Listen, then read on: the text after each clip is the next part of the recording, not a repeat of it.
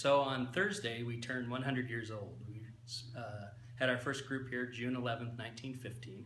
And so we're celebrating our centennial on Saturday with a big open house public gathering, Saturday noon to 3 right here at the Seabeck Conference Center.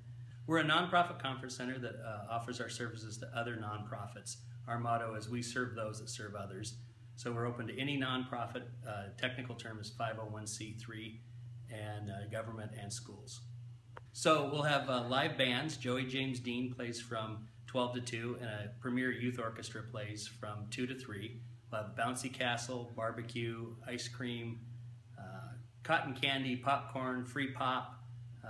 The barbecue is a $5 suggested donation, but everything else is free. There'll be open houses, be able to see some of the rooms we have available and people around to tell you all the history.